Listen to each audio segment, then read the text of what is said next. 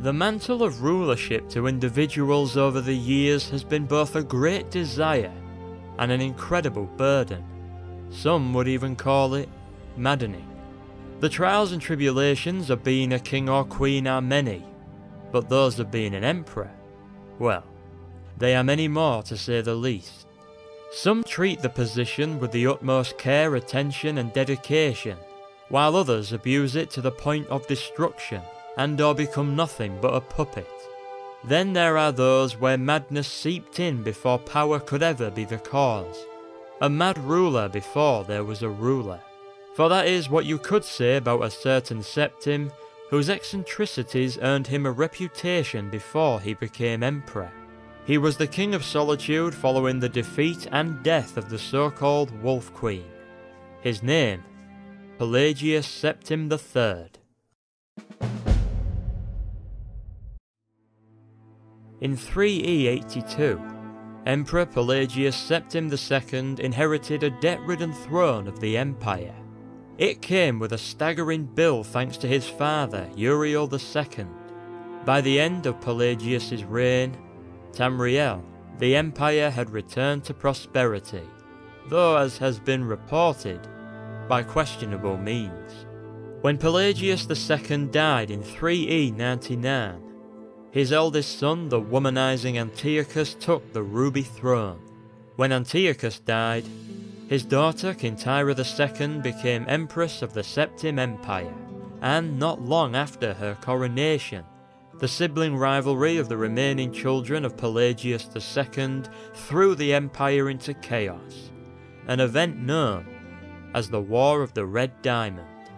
This war pitted Kintyra along with her uncles Sepphoris I and his brother Magnus Septim against their nephew and sister Uriel III and the infamous Wolf Queen of Solitude, Pelagius Septim. 2 years before this war began, however, in 3E119, Magnus Septim, who was at the time the king of Wayrest in High Rock, had a child, a son whom he called Thoris Pelagius Septim, named Pelagius after his father and late emperor, and would later be commonly known as Pelagius III and Pelagius the Mad. There are two accounts that differ when it comes to not only the birthday of this child, but also his mother. The madness of Pelagius records the prince as being born in 3E119, and whose mother was Queen Euthela of the Dureni clan, a powerful aristocratic Altmer family that once ruled a vast portion of land in High Rock. The 8-volume Wolf Queen series, on the other hand, states that Pelagius was born during the War of the Red Diamond in 3E125, and that his mother was actually Queen Helena of Lilmoth, who apparently represented imperial interests in Black Marsh at the time. Later, Magnus would have a daughter, Princess Jaletha. Again, it isn't clear who her mother was, Euthela or Helena, though if Euthela was the mother to Magnus's children, then according to popular belief, Pelagius and his sister would be half Imperial, half Altmer, with the two taking an Altmer appearance. Regardless of birthday and rightful mother, assuming King Magnus had more than one wife, it can be said for certain that around this time, Thoris Pelagius Septim was born. As a young prince of Wayrest, Thoris was apparently in a prime part of his family, for while Antiochus ruled the empire, Wayrest had been subjected to the preference of the emperor, as Magnus was his favourite brother. Although, if the popular Wolf Queen books are to be believed, then the prince wouldn't have even been born before his uncle Antiochus died.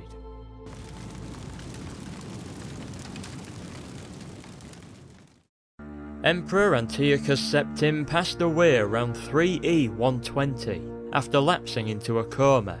Whether or not Thoris was born on or after 3E119, it can be said that his early years following the death of his uncle were accompanied by chaos and ruin that surrounded him thanks to the civil war between his father and uncle Sepphoris and his aunt Patima along with her son Uriel III. When Antiochus died, His daughter and Pelagius' cousin Kintyra II became Empress of Tamriel. This infuriated the ambitious Pelagius Septim, who wanted her son to be emperor, not just a king in Skyrim. Together they went to war with Kintyra and the rest of their family. Merely a year after Kintyra's coronation, she marched into High Rock, hoping to battle Pelagius and bring a swift end to the uprising. However, the shrewdness and wealth of the Wolf Queen supposedly caused one of Kintyra's allies, the Duke of Glenpoint, to betray his empress. Thus, on the green fields of High Rock, her force was quietly murdered, and she imprisoned for the remainder of her life. Kintyra II was executed in High Rock, a death which shook Tamriel and caused many of the Wolf Queen's allies to abandon her and join her two opposing brothers, despite there being no evidence that Pelagius was behind the Empress's mysterious death, however likely.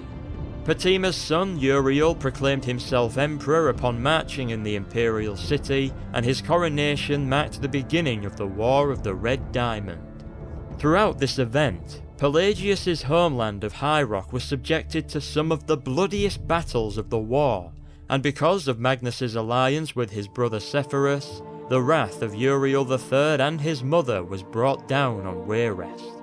As a result, Pelagius, his siblings and his mother, believed to be Euthelia in this case, fled to the Isle of Balfira, the largest island region in the Iliac Bay, and the home of the possibly oldest building in Tamriel, the Direni Tower, or as it is commonly known, the Adamantine Tower. Supposedly, even to this day, Euthelia's family house is located on that ancient isle. There are a decent amount of written records regarding Pelagius' childhood on the island, or as far as some sources state. Those who met him described him as a good-looking, personable and active young boy who took an interest in sports, magic and music. The future for Thoris looked bright, and people considered him to be a blessing to the Septim dynasty and its future. Although, it turned out there wouldn't be much of a favourable future for the young Pelagius. In 3E 127, the now Emperor Uriel III and Pelagius' uncle Sepphoris met in Hammerfell. There the Battle of Ichidag took place, a battle which resulted in Uriel's forces being defeated and him captured. Unfortunately, while the Emperor was transported to the Imperial city for a trial, his prison carriage was surrounded by an angry mob that burned Uriel alive within it, more or less ending the War of the Red Diamond, at least officially. Sepphoris proceeded to the heart of the Empire and proclaimed himself Emperor Sepphoris Septim I. Meanwhile, to the north in Skyrim, Queen Pelagius was battling with Pelagius' father, King Magnus, in the Battle of Falkenstein.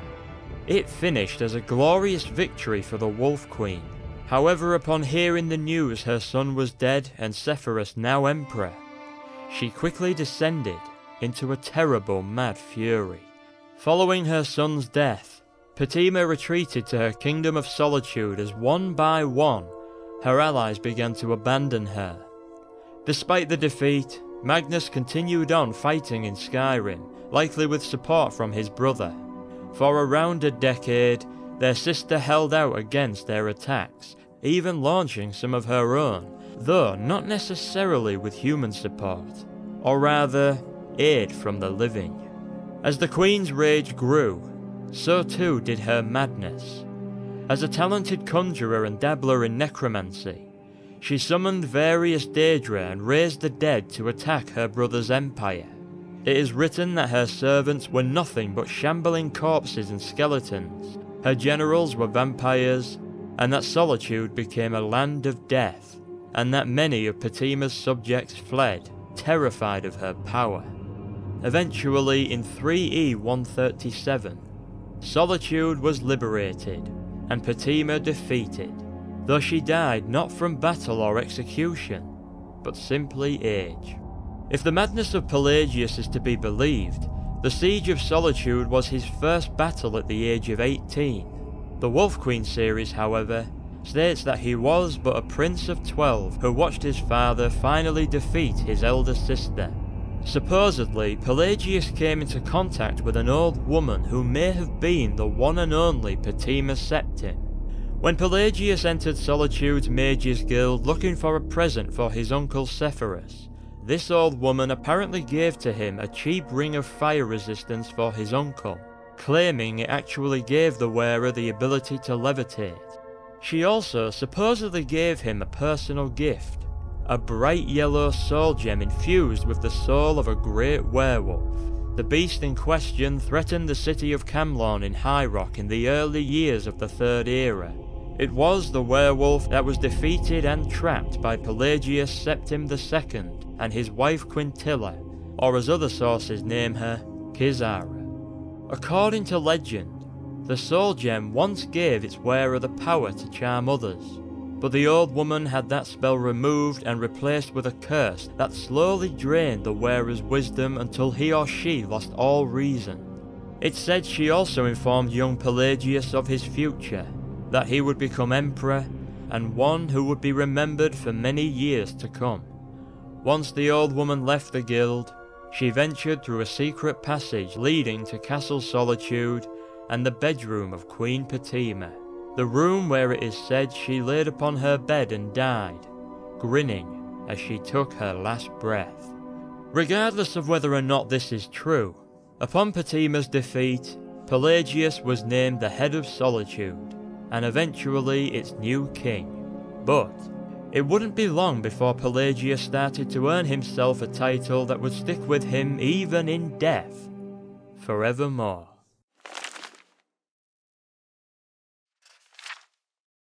When Pelagius was king, his eccentric nature began to be noticed, or perhaps simply began. He is said to have been Emperor Sepphoris' favourite nephew, thus no one ever dared pass critical comment about the king. For the first 2 years of his reign, his alarming shifts in weight were noted. 4 months after becoming king, a diplomat from Ebonheart in Morrowind came to visit and described the king as a hale and hearty soul with a heart so big it widens his waist. 5 months later, a princess of Firsthold, the capital of Oridon in the Somerset Isle, wrote to her brother, "The king gripped my hand, and it felt like I was being clutched by a skeleton. Pelagius is greatly emaciated indeed." The War of the Red Diamond had taken a heavy toll on the 2 remaining brothers of Pelagius Septim. Sepphoris I died after falling from his horse, just 3 years following the Siege of Solitude. As Sepphoris died childless, Magnus left the throne of Wayrest to take up the mantle of Emperor of Tamriel. But because Magnus was elderly and weary from almost 2 decades of fighting, and because Pelagius was his eldest child, much of Tamriel's attention turned to him, as it was speculated it wouldn't be long before the young king would be emperor. The only problem was that by this time, Pelagius's unusual behaviour was becoming infamous. There are a good number of accounts regarding Pelagius's time as King of Solitude, though many are legend and few actually exist. One known case is when the king locked young princes and princesses of Silvernar in his room. He only released them when an unsigned declaration of war was slipped under the door. Another case is when he was giving a speech at a local festival. He tore off his clothes, and it was apparently after that his advisors began to watch him more carefully. Thanks to his father, Pelagius was married to a beautiful heiress of an incredibly old Dunmer noble family. Her name was Kataraya Ra'athim. Her family hailed from Ebonheart, and the clan's business was mining, once a part of House Mora, but eventually merged with House Lalu.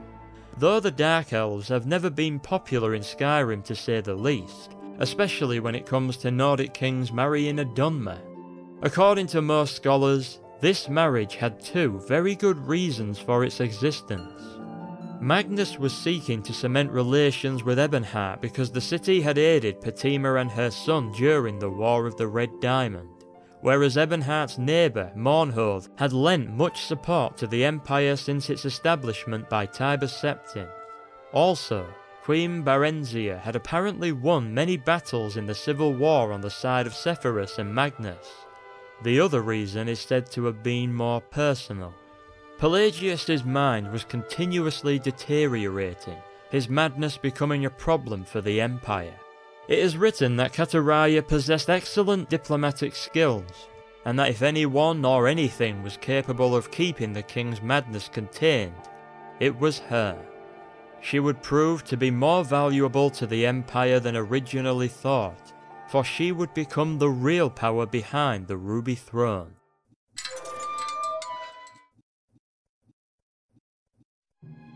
In 3E 145, after only a 5-year reign, Emperor Magnus Septim died in his sleep, though legend puts blame on his son.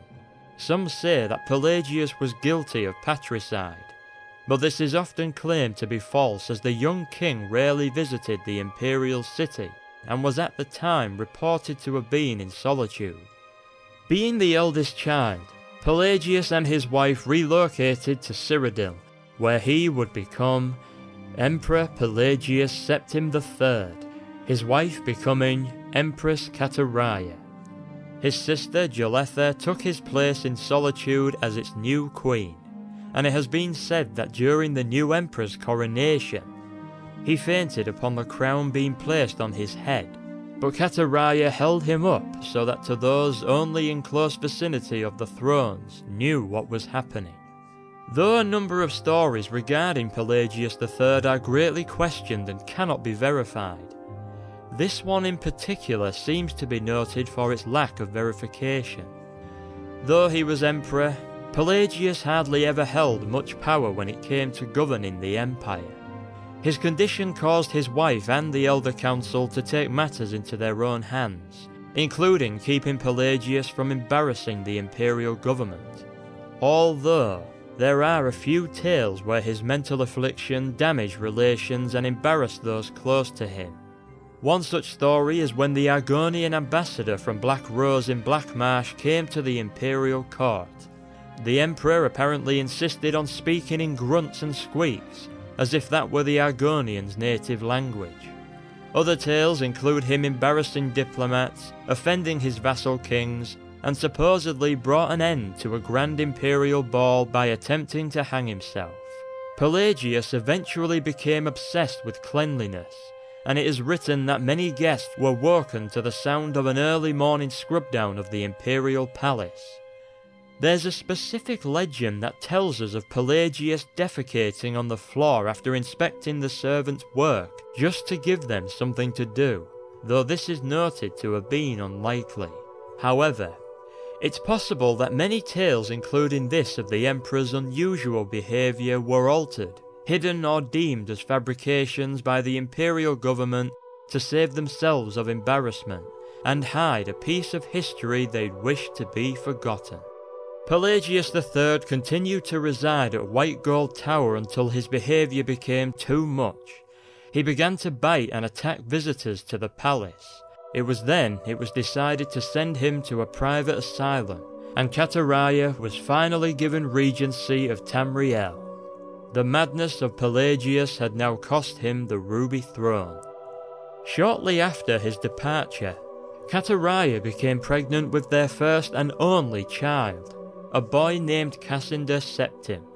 For 6 years, Pelagius stayed in a series of institutions and asylums, and there were many rumours and conspiracies floating around about him being sane, and that the imperial government kept trying to find ways to keep him locked away. One account, the Asylum Ball, places him at an asylum in Torvald, the capital city of Elsewhere. He apparently moved there from an institution in Valenwood.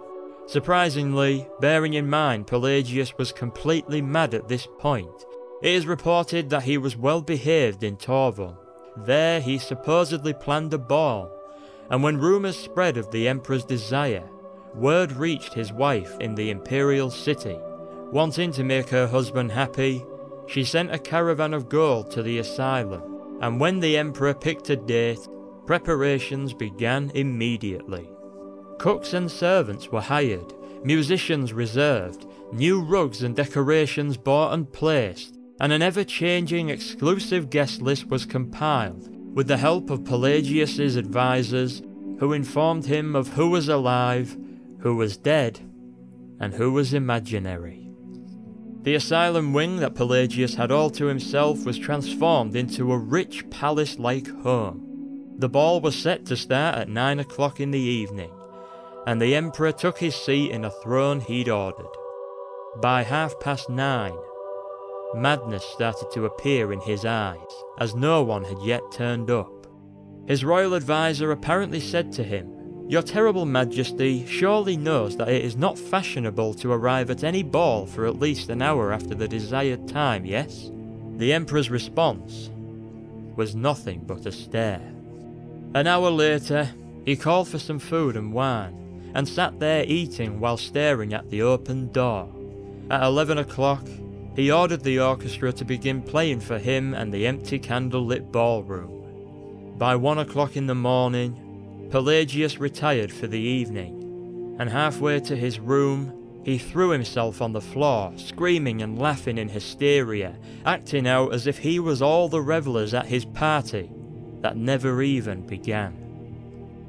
It's written that 2 days later he was still in an undesirable state. He had managed to cut himself and those who tried to grab him with the diamonds on his robes.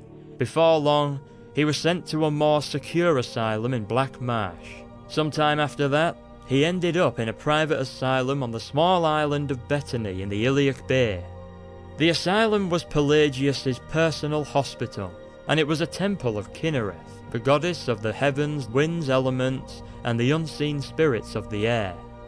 On a warm night in 3E 153, after a brief fever, Emperor Pelagius Septim III died in his cell there at the age of 34, or 28 depending on which date you believe Pelagius was born, though much of the evidence points to it likely being he was born in 3E 119.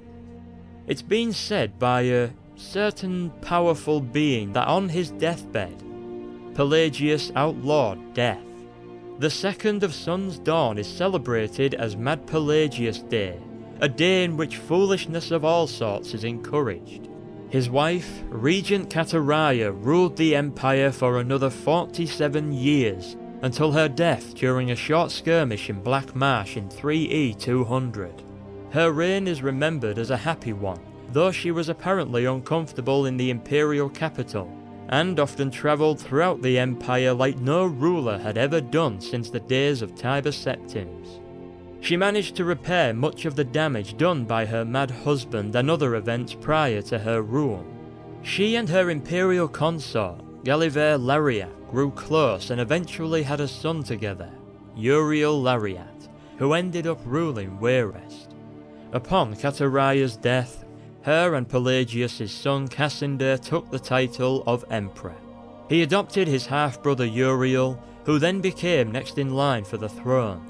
Unfortunately, after just 2 years, Cassander died, and the throne went to his half-brother, who would become Emperor Uriel Septim IV. With the death of Pelagius Septim III, the Temple of Kinnereth on Bethany was destroyed, but it would be rebuilt in a place unlike Tamriel, a place that wasn't even in the same plane of existence. I suppose an introduction is in order. Not long after Pelagius' death and the destruction of the temple he died in, a group of heretics took the stones of the ruined structure and rebuilt the temple in almost exact detail. The heretics were known as the Apostles of Light, and were led by a woman called Serta.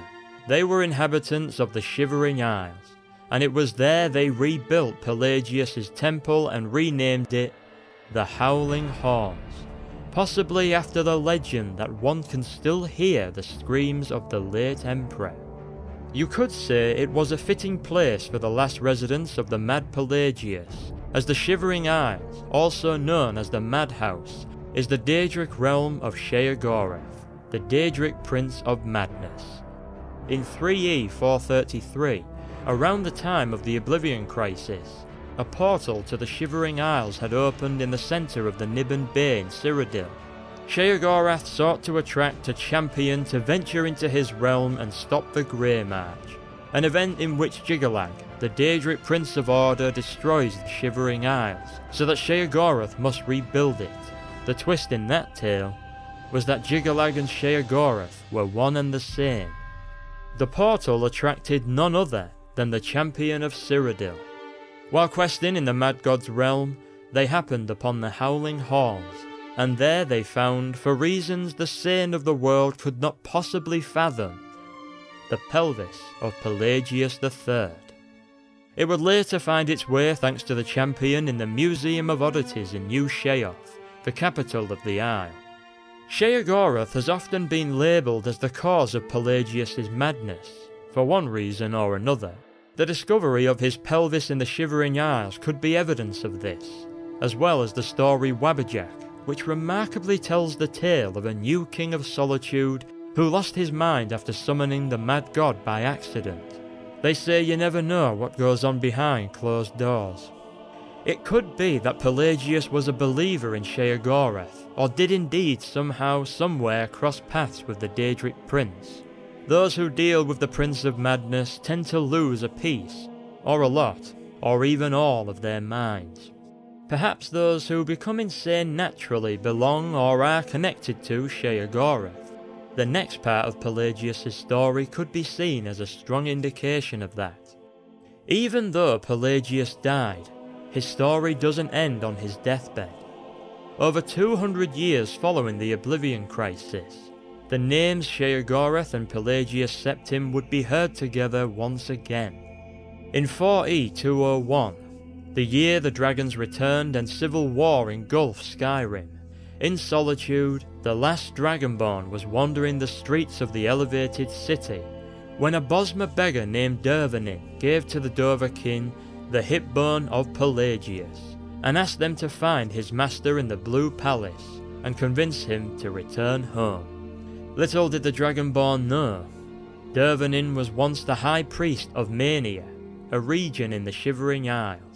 The beggar tricked the adventurer into entering the very mind of Pelagius the Mad via the hip bone and Pelagius wing of the Blue Palace. Upon being transported into the late Emperor's mind, there the Dovahkiin found a tea party. Sat at the table was two participants, the one and only Mad God, and opposite was a grumbling Pelagius himself. Sheogorath had taken a break in the mind of Pelagius and tried to cheer him up, but the Mad Emperor was having none of it, and so the tea party was quickly brought to an end. The Daedric Prince agreed to the Dovahkiin's request to finish his holiday, but on one condition, that they find a way out, which was by helping the long-dead Pelagius rest easier by treating his mentally disordered mind. The way to do that was by using a completely unpredictable Daedric artifact known as the Wabberjack. Using this staff, the Dovahkiin cleansed Pelagius' mind of his paranoia he had had since his earliest years. They also cleansed him of the nightmares he had suffered from all his life, and finally sorted out his self-loathing and anger issues. As far as Sheogorath was concerned, Pelagius the Mad was now simply boringly sane. Dead, but sane. The Mad God along with Dervanin left Pelagius' mind and went back to the Shivering Isle, and the Dovahkiin returned to the Blue Palace, and Pelagius himself, well, perhaps he now rests in peace. If Pelagius III's mind is truly free from most if not all madness, then it brings forward the question of why Sheogorath treated one as mad as he, as madness is the prince's forte. Could it be that Sheogorath was the cause and somehow felt guilty? Could it be that the story of Pelagius Septim and her meeting of young Pelagius in solitude is true, and that Sheogorath took pity? Perhaps there's truth to the legend that the Wolf Queen's madness was so strong it seeped into the walls of her castle solitude and passed on to the one who ruled after her. Whatever the origins of the madness of Pelagius, for whatever reason Sheogorath had for treating it, Even though Pelagius may finally be of a sound mind, he will probably always be remembered as Pelagius the Mad, the insane emperor. Thus, one of the most undesirable emperors of the Septim dynasty became one of the most famous, showing us that obtaining fame and being remembered throughout history doesn't come from doing good or even bad, but from doing or being the memorable, for better or worse. Like being the Lord of Cheese, or creating the fish stick. It's a very delicate state of mind.